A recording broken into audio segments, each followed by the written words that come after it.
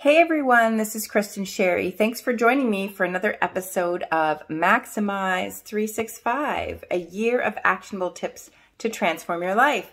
So today's episode was super helpful for me in a difficult decision that I had to make. So we're in the health and wellness section in the intellectual wellness subchapter. And we're going to talk about making tough decisions. Sometimes we can go around and around when there's a difficult decision to make.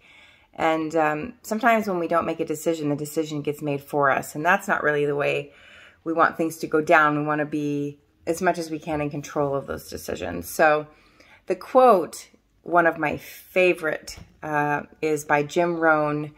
And it says, "It doesn't matter which side of the fence you get off on sometimes. What matters most is getting off. You cannot make progress without making decisions."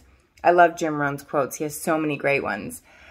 So Susan Britton is the founder of theacademies.com, and she taught me an effective way to make decisions when I got my master trainer certification in brain-based success coaching.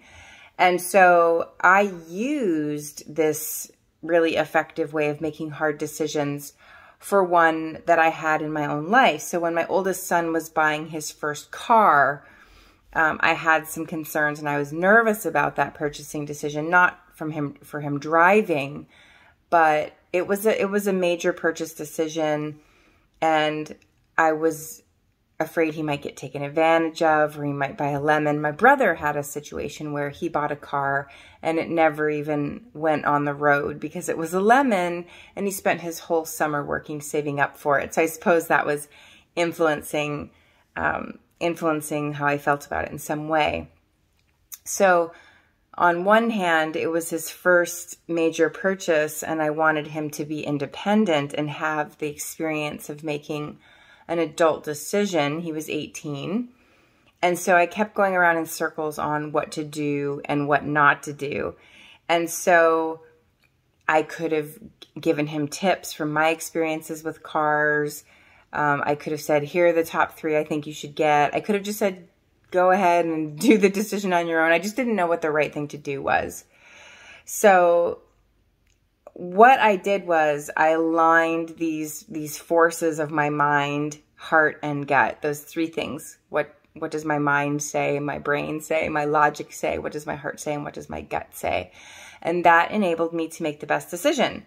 So Susan had asked me to write down what was my head telling me to do, the place of creativity and logic. And then she had me write what my heart was telling me to do. That's the place where compassion lives. And then what is my gut telling me? That's my instinct. That's where courage and fear both can reside. So after capturing the voice of reason, my emotions, and my instinct, the question becomes, what would honor all 3? What would satisfy all 3? Where my head, my heart, and my gut are all satisfied, or all considered. So she described the method as making the most creative, compassionate, and courageous decision possible. So I think sometimes the courageous piece can get left out of that equation. I guess it depends on how you're wired, which one you would tend to leave out.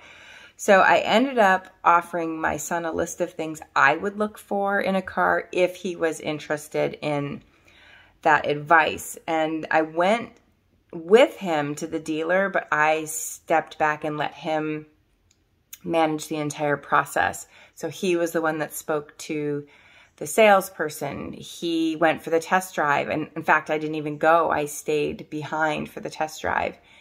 And he just came and talked to me at each step. And then when it came time to make the purchase, he took the lead also with the salesperson inside the dealership. So it was a perfect experience, really, because he felt very independent, but there was a bit of safety net there for questions and the experiences that I had had buying cars if he had questions or needed help. And I found he was very interested in my opinion, but I allowed him to come to me and ask as he needed after I had made the offer.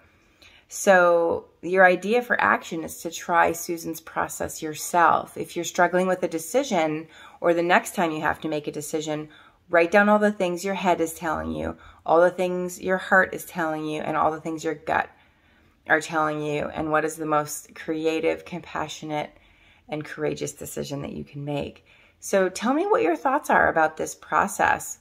I'd love to hear your thoughts. And don't forget to subscribe to the channel, because I'm going to teach you a cool thing called a problem a day on the next episode. So take care.